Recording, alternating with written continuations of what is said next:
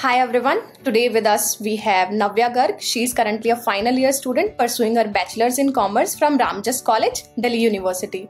Navya's journey is marked by participation in numerous competitions and various prestigious programs, including being part of the first cohort of DE Finspire Fellowship, which we'll be discussing in very depth in today's video, and we'll be asking a lot of questions from Navya as well. And she has also represented her university at various platforms like Enactus World Cup 2022 and achieved the remarkable distinction of being a global winner at EY Next Gen. So, hi Navya and welcome to my channel, and thank you for joining me today, and definitely I'll get to learn a lot from you.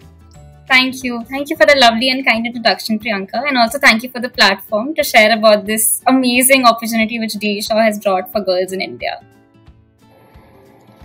Okay, all right, Navya. My very first question to you is, what is DE Finspire Fellowship and who is eligible for this fellowship?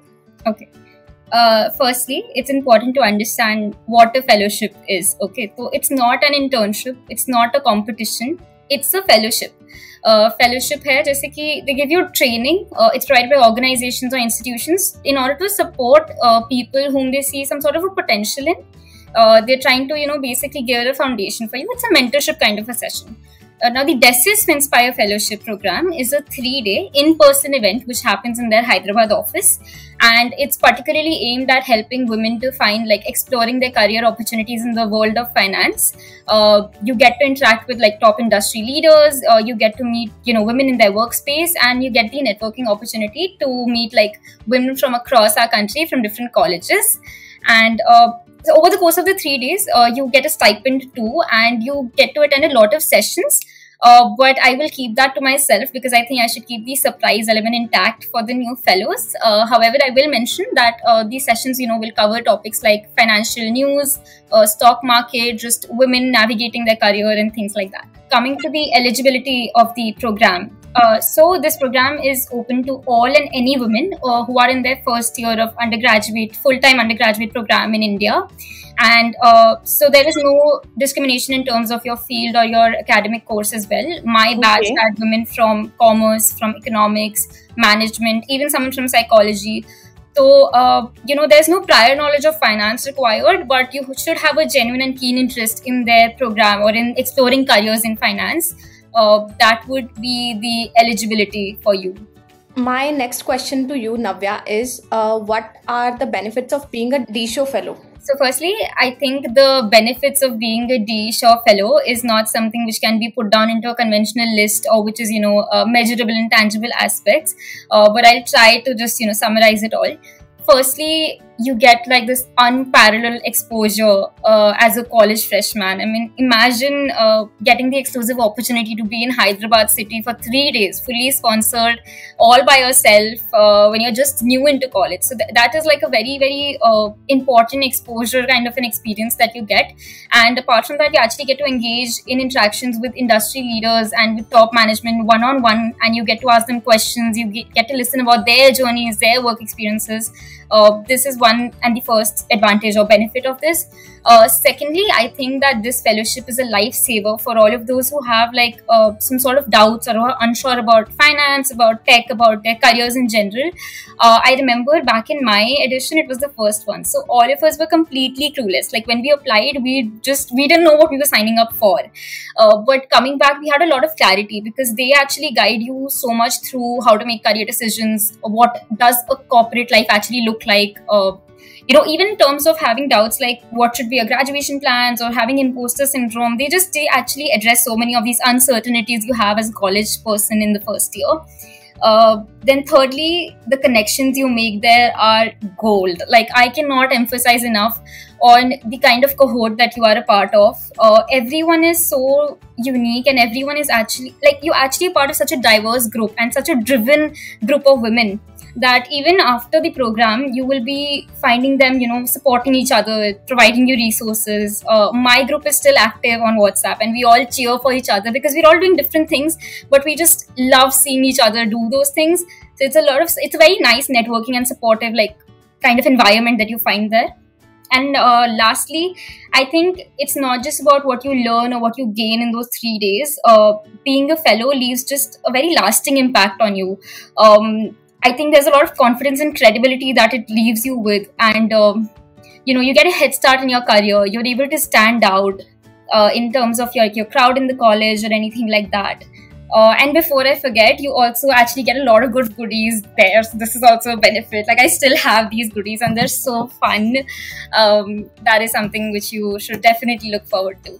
Okay, the benefits are huge. And that's just some of it. Like, I can keep going. Okay. My next question to you is, what are the steps to apply for DSHO Finspire Fellowship, and what documents we need to keep handy? Like, do they ask for any documents or any step that is very important during the application process that you would like to emphasize? Okay, so the selection process has 2 steps. First is the CV submission and the form filling. And the second stage is your aptitude test and interview. In the first round, it's a very basic round. You have to fill your details like your email ID, your contact address, etc. And in regards to documents, you should have like a passport photo, your ID proof, things like that available. Very basic things that you should have digitally ready for yourself to submit the form. In regards to the CV submission, it's a pretty standard CV submission. You should have the format in check. Make sure it's formal, and I would suggest seek help from your seniors or from online resources to find the right CV to publish there. And also probably try to make sure that you have only relevant and recent information put up on your CV. So agar jaise aap first year ho when you're applying, I would suggest 9 to 12 is an ideal window. Like in school, things that you did between this time would be nice. And if you've done anything in college so far, you can add that as well on your CV. And I'll give you a little more things about like how should the submissions be a little later in the section when we come to FAQs. But that is all that you need in the form filling and CV submission round. Then you get a link online for an aptitude test. This is the first elimination round. Here you get all the instructions clearly in the mail by the company. It's very complete and concise in its manner. Make sure you run a compatibility test because it's an online aptitude test that is done. And uske alawa, make sure you have your webcam operating, your mic and everything in check, right? These are like basic things you should have in place. Though coming to like the pattern of the aptitude test, it has 3 sections: logical reasoning, data interpretation, and quantitative ability. It's a 45-minute test in the MCQ format, and it has negative marking as well, so be aware of that. And then there is a asynchronous interview for 9 minutes. We had 3 questions asked in it, and for all of those who don't know, an asynchronous interview is basically कि एक pre-recorded question होता है, pre-recorded screen पे, and you get a certain time limit to think of your answer on spot. Then the video starts recording, you answer in one go for a specific time limit, and then it submits automatically. So this is the last stage in terms of application that you send, and that's pretty much all that it takes to apply. Okay, so one thing that I could get was that getting into DSHO Finspire is not easy task. You would need to be very good at solving questions and during interview as well. Yeah, I mean, I think as long as you're sincere and you're confident, it should be a good ride for you. But I do think that more than being like well prepared or more than being sharp, you need to really just be authentic and unique.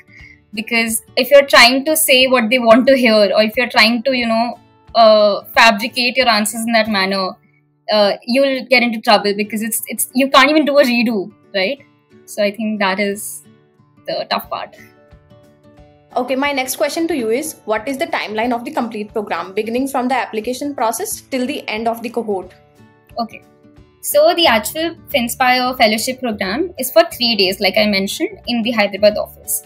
But the application starts very early. So right now, this year, the applications are open, and I would encourage all first years to try for it if they're interested. It's open till 15th of April.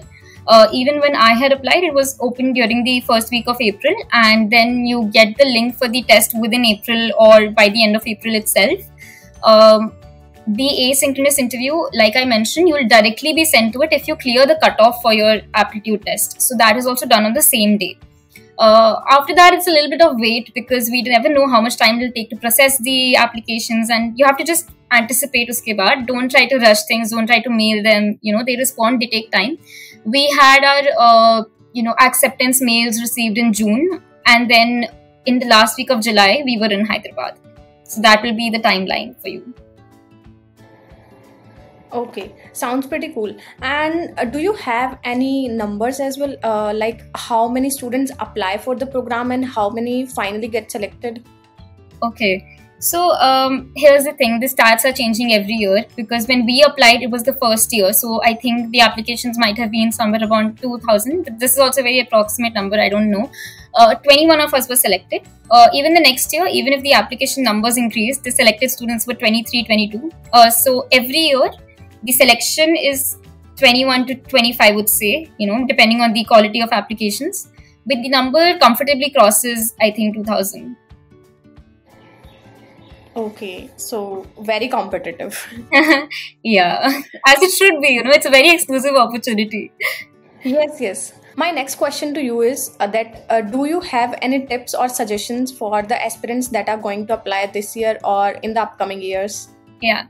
Okay, sure. Firstly, thank you so much for that question. Most of us, whatever DMs we get are about, things and questions. I'll try to address whatever we get commonly. Firstly, the most important thing for any application, whether this program or any other application, is authenticity coupled with confidence and self-belief. Like I said earlier, it's an exclusive opportunity and you're just a first year. The only way you can actually, give the confidence to the company that you actually want to be there is if you're genuine and if you're actually expressing your interest well.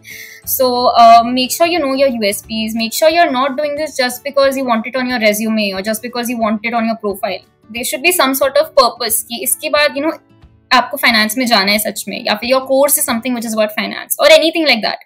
That should be first thing you keep in mind. Secondly, in the initial stages, people ask about CV submission. How do we do it? क्या दिखना चाहिए?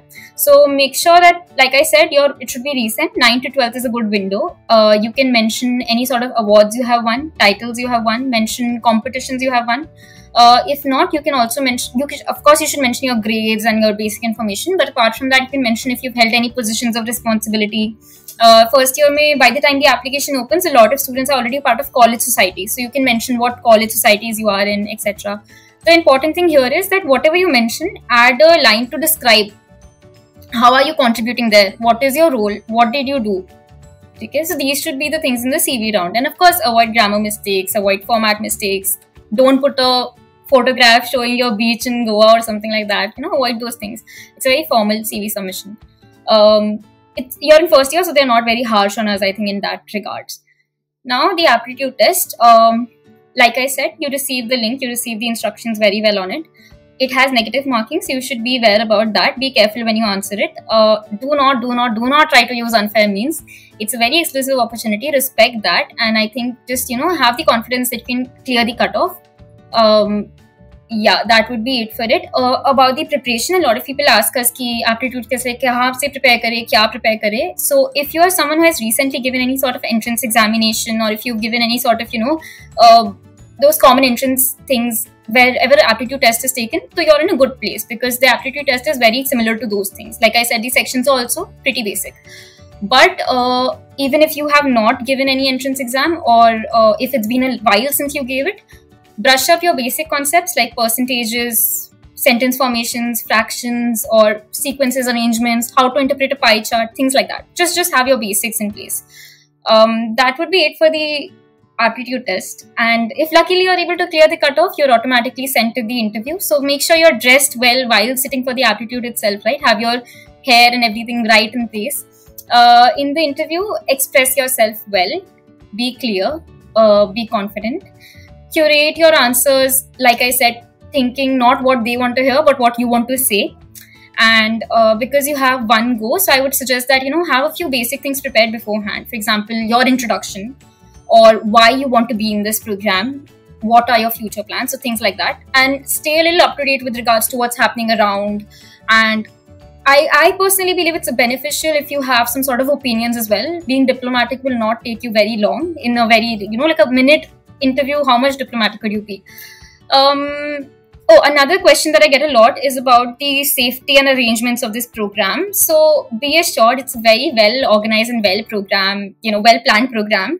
They have ensured everything is in place for you. You will feel very comfortable. In fact, we are treated as royalty over there. So don't worry about those things at all. Lastly, if you do make it to the city of pearls and biryani, make sure you make the best of this opportunity. Interact a lot, ask questions to the leaders, represent yourself well, you're representing your college, and make memories and have fun with the women there. Those would be like the general tips and suggestions which I have. The tips were amazing. I सारे ही तो questions answer कर दिए. And one more question.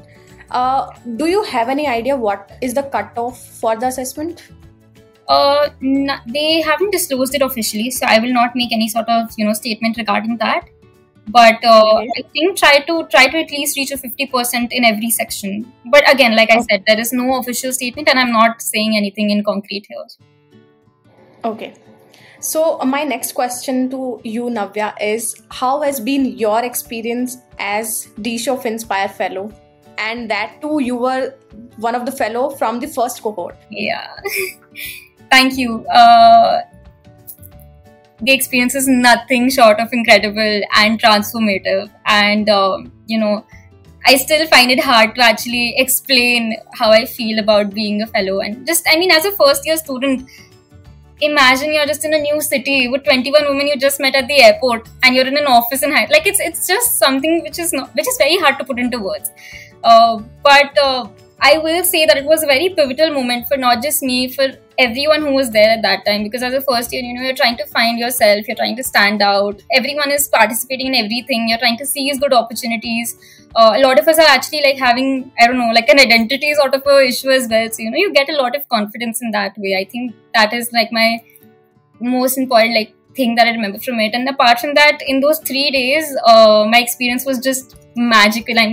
You get to have such eye-opening conversations. There are such immersive mentorship sessions. You get insights into the corporate life. It's a beautiful, beautiful office, and I can't say that enough. And you just gain so much knowledge about how it actually operates, like how this whole working scenario works. And I think the program has had a great impact on the kind of decisions that I make now, or the confidence, or how I represent myself now, because it early on gave me like a very clear idea as to how do you be in an office, how do you present yourself, and things like that. So I think that way it gives a lot of head start to you. And then for the experience, I can never not mention all the fun that you have, the endless conversations, movies and dancing and dinners with your women. We all read and hear about women in a room. It's a very special feeling, and so you will get to experience that as well. Looking back now, if you ask me what is my experience as a D-Shaw alum in the Finspire Fellowship, it would be be like a lot of pride and joy, because being recognized as a fellow from it is actually a matter of a lot of pride. And I remember back then I had very little idea about finance. I was not confident about it. So then coming back, being acknowledged by my seniors, and every year now being approached by my juniors, it just fills me with so much gratitude. And I think for others also, I should mention this as a part of the benefit also. Once you're associated with it, you're always associated with it, and you get to empower so many other women like I am able to today through this platform, hopefully. So, that is a very special part of being a fellow. Actually, I also come from a women university, and I can totally relate to you that women are our biggest cheerleaders. For sure. Thank you, Navya, for joining me today, and I got to learn a lot from you and about D-Show as well. And if any one of you still have any questions, I'll be mentioning Navya's LinkedIn account down in the description box. You can connect with her directly, and I hope no other questions might be left. But if you still have any questions, then you can directly connect with her. Yeah, for sure. Thank you so much. Thank you, Priyanka, for giving me this platform and for such a beautiful conversation, and even prior to these formal discussions. And thanks to the listener. I hope that this video proves to be helpful to everyone, who's applying, who keeps asking us these doubts if we're not able to respond to you. And I wish all the very best to everyone who's applying this year, and to all the aspirants for the coming editions. like she said, please feel free to connect with me over LinkedIn, and I'll try to be as much of help as I can.